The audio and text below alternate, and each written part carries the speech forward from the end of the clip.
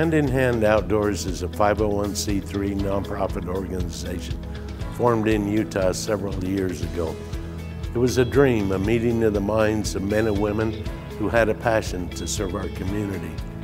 We provide outdoor resources for wounded warriors, disabled veterans, children with disabilities, and others with disabilities. Towards that end, we built a 35-foot boat that will accommodate 6 wheelchairs or 18 people.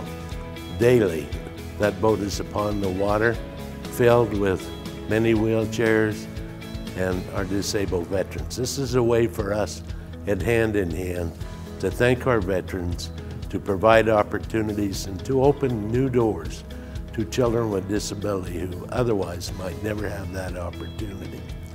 As you can imagine, this is a very expensive proposition, but thanks to a community filled with wonderful people, in 2013, we had 538 people aboard our boats. In addition, there were many other activities that we were involved in.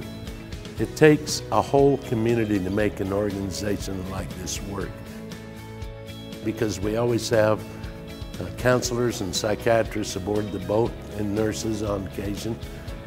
We saw that there was an interaction, that they were able to share things with their brother in arms that they might not in the Vietnam veterans experience, maybe for 40 years, been able to talk about. As they interfaced with their brother and sisters in arms, they started shedding this cocoon that they have worn. And the nightmares and the agony they suffered through all these decades begin to disappear. And that is extremely gratifying, as you might can imagine. These experiences that we provide are changing lives, making this a better place to live in. Many children in wheelchairs, particularly children with disabilities, never have had the opportunity to be aboard a boat, let alone fish. And when these children come aboard, it is truly a remarkable experience. They spend perhaps their first day ever on the water. They catch their first fish.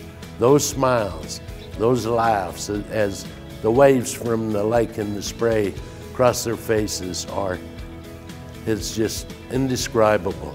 And for that, we are grateful.